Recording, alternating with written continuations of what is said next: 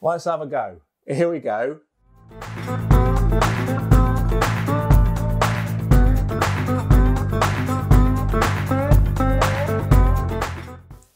Well, hello there, peeps. How you doing? I hope we're well. I do. Not got a perfect draft keg review. Not got one. I've promised another one for a while. I think it was probably about it must be more than that. Must be 5 weeks ago. I reviewed the Sub Compact. And I've not had another torp in it since. I've just not. So it's about time. It really is. I did have a few perfect draft kegs to get through. And as you can probably see on that, only a couple of bars left. I'll have to have a few more of those tonight. But I am going to review a Sub torp. Now, there's not that many, if you're in the UK, kind of mainstream lagers on the perfect draft. I think Beck's is definitely mainstream. Beck's Gold a bit less so, but it's still Beck's. Bud, but then you don't see it on draft that often. Like, you know, Spaten or Spartan, however you want to call it, your Hertog Jan, your Jupiler, they're all kind of Belgium or Dutch beers. And they're the lagers that are on the perfect draft. So you haven't got that many beers that you see generally in UK pubs on draft on the perfect draft. But you have got quite a few on the Sub. And, you know, you've got your Heineken on there. And you've got what I'm reviewing now. You've got your Moretti. Now, I've got to say, I do enjoy a Moretti. It is one of those lagers that I would pick if I'm going into a UK pub. I see it on draft, and all they've got is a Foster's, a Carling, a Moretti, and a Heineken. If that is your selection, and I've seen that in a few places, I'd pick a Moretti out of those. Yes, I would. So, I was intrigued, and I am intrigued, of what it's like on the Sub Compact. So it is your 2 litres, standard torp, and we're looking at £8.49 for that. So, a little bit pricey. They do seem pricey, these torps. You can get kind of bulk torp deals, and I got a party pack with that. So I've got a fair few to get through. So I thought it is time that I got stuck into a few more. Now it is 4.6%, that Moretti that's in there. So same as what you'd get off draft in a pub. And I'm intrigued. I'm intrigued to see what it's like compared to those pub draft pints of Moretti. Now, one thing that I haven't got is a Moretti glass. I've found one that is as similar. I've used it in a few reviews before, but the Sanny Mig glass is as close as we're going to get, people. So that's what I'm using. There she blows. I am a little bit disappointed I've not got a Moretti glass. I did have a look on Amazon.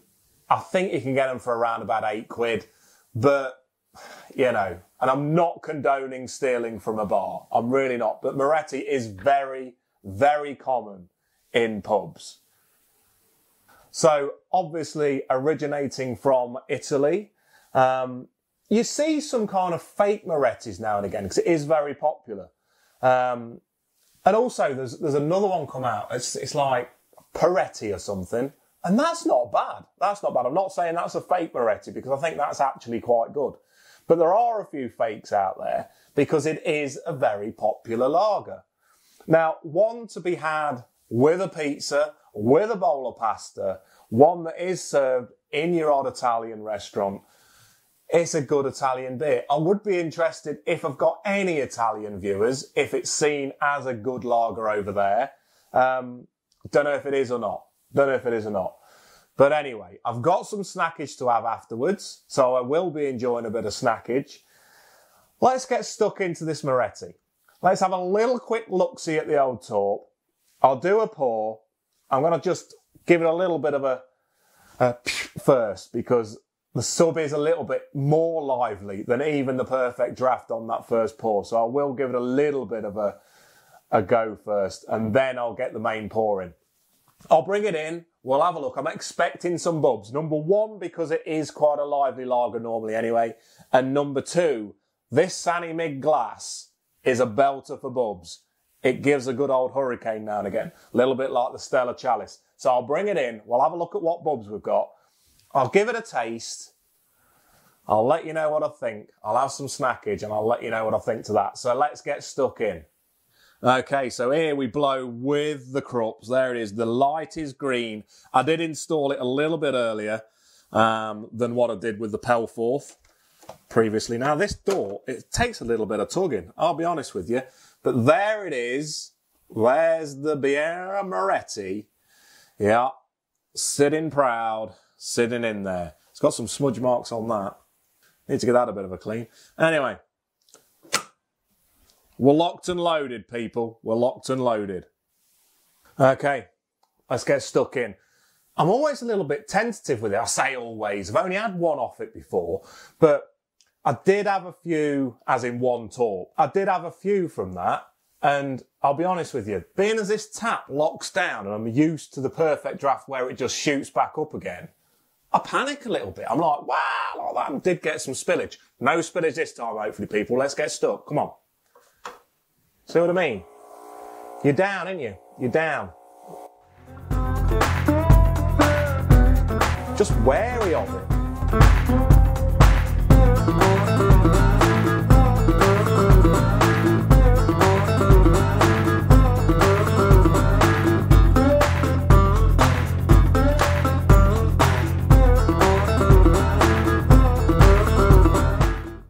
You know what I mean? I was a little bit wary. I really was, but I'm happy with that. I am happy with that. Not bad at all. I do see quite a few people still saying that these just give a pint of froth. Now, I did pull a little bit through just to wet the line, but look, it don't. It really don't. That is a nice looking pint. Let's bring her in. So there we are, look at that. And yeah, I'd say, nah, that's good, isn't it? Look at that. I mean, this glass is a belter, but that is a lovely, lively pint. You would not be unhappy with looking at that in a pub. You'd say, I've got a nice clean lager there, peeps. I would. I ain't sending that straight back. No way. No way. That looks nice. Lovely white head. Good moving bubs going right up the glass. This looks a winner. This looks a winner. Let's see what it tastes like. All right, there we go. So the head's died down a little bit. Not too much, though. Not too much.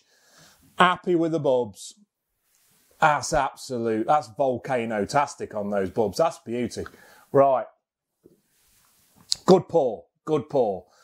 And just from the feel of it, it does feel a little bit colder, even than, you know, the PerfectDraft beers that you get. But let's have a go. Here we go. Hey, let's have a go.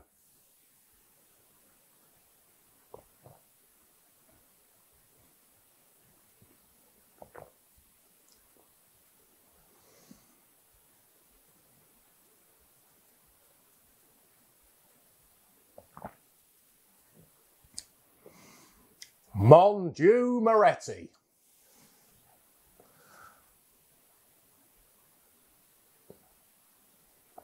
Whoa. Yes. Yes. I'm going to say yes. That's what I'm saying to that. Crispness.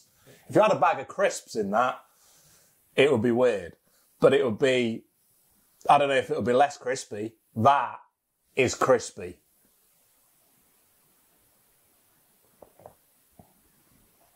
Cracking carbonation. Absolutely cracking. Mouthfeel is a belter. Beautiful. And I'm thinking that it just seems a bit colder. Have I missed something? Or does that take it down a little bit colder than the PerfectDraft? I don't know. But it's very refreshing.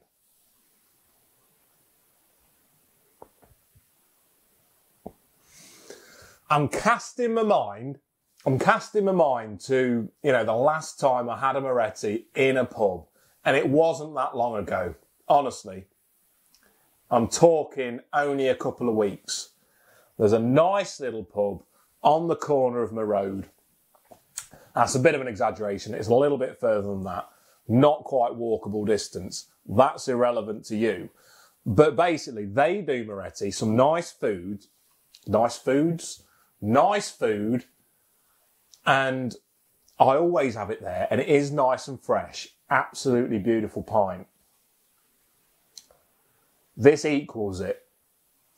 It equals it easily. That is pub draft quality. Right there, right in front of me. That's good.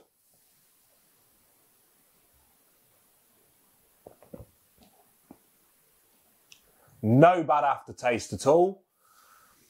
Very refreshing. What would I compare it to? I'll tell you what, I'm thinking Hertog. Certainly Jupiler. Yeah, that's good. That's good. I've not rated or graded or whatever reviewed the Stella on the Perfect Draft, but I have had it. I prefer this to that.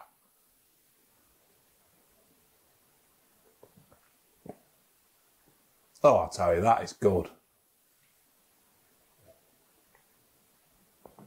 I tell you what, you could whack some of them down. What percentage was it again? Was it 4.6? Yep, 4.6. It's a good session lager, that is. That is good. You know, you get the malt, you get the hops.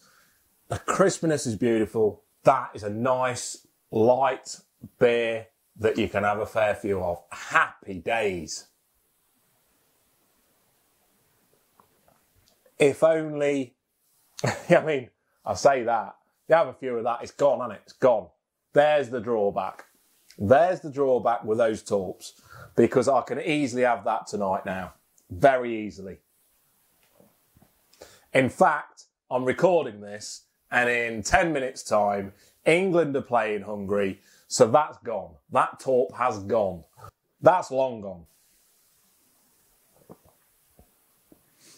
Yeah, right. Before I grade it, let's get into some snackage. Now then,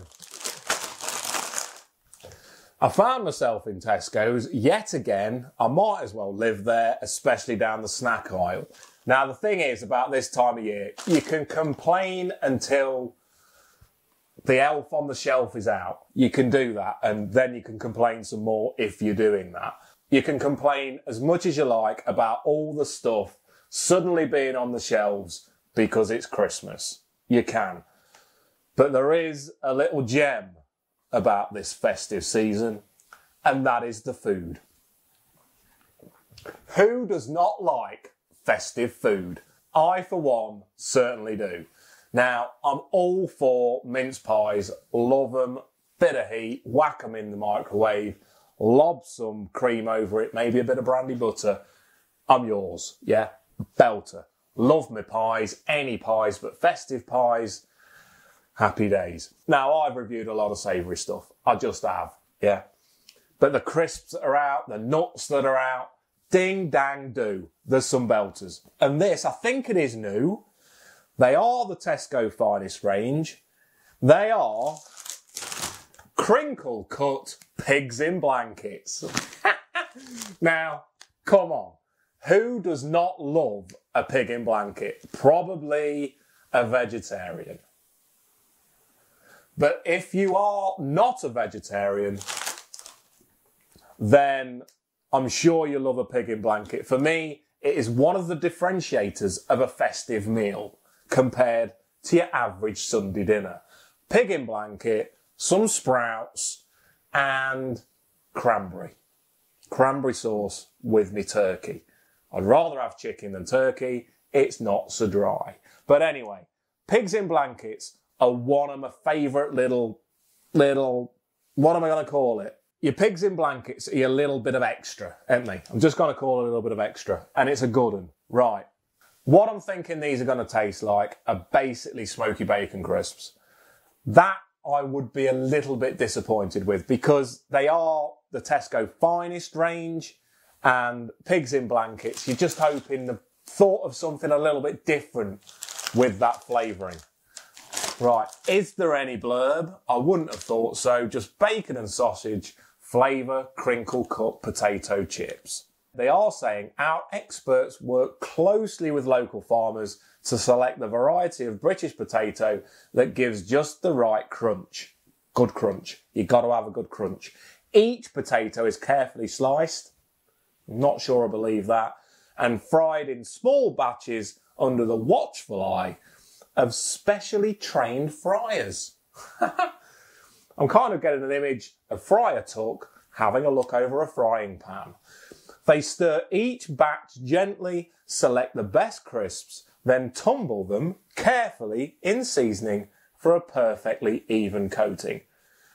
I don't really believe that happens. I think it's all on a conveyor belt, driven by robots, driven by machine. But there we go. That's what they're telling me. Let's get stuck in.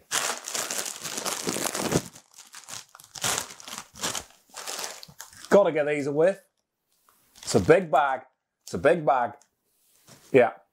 Basically, initial whiff tasting. Whiff tasting?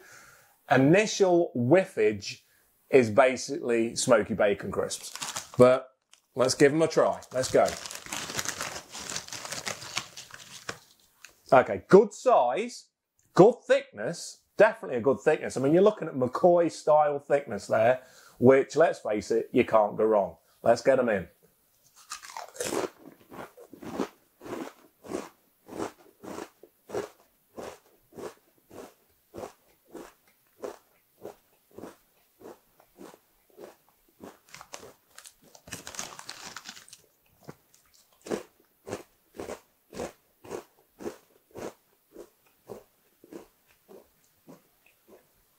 You know what?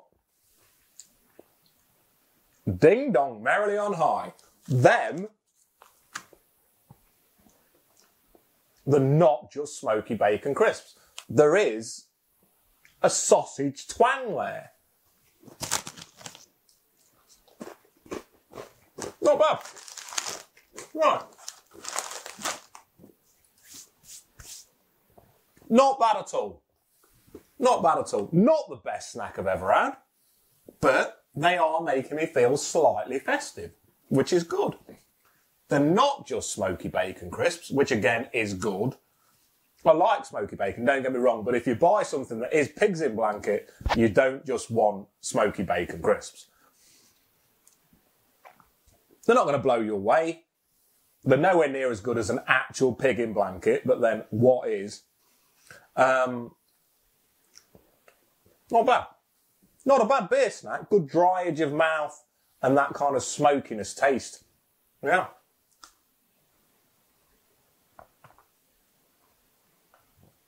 Go well with that. Right. Right, people.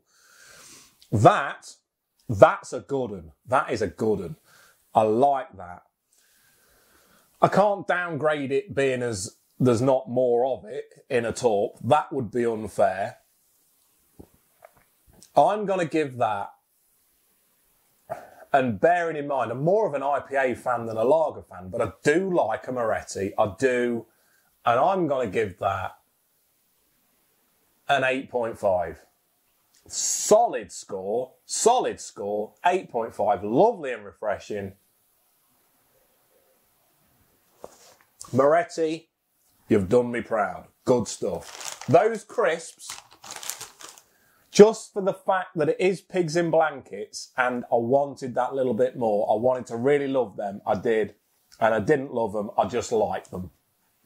I'm going to give them a 6.5. I feel a little bit deflated with them, and I don't want to be deflated with a festive snack. So that's why they get a 6.5. They're not awful, don't get me wrong, and they've got a nice smiley snowman on there, but it doesn't save them. I'm giving them 6.5. Right. That's it. That's my lot. If you like that video, please give it a like. Please subscribe to the channel. There will be Perfect Draft Keg reviews coming up. Hopefully there's a new keg release very soon. Very soon. Come on, please. There's got to be. There's some more torps coming up as well. Got a few more of them to get through, including a few ciders. which will be refreshing and different in terms of my review-age. Okay, so please subscribe to the channel, give that a like, give us a comment, but beyond all of that, people, beyond everything I've just said, please, please have an absolute belter of a weekend. Enjoy. Let the fire blaze and let the ale flow, people. Enjoy your weekend. Have a good one. Cheers, peeps. Cheers.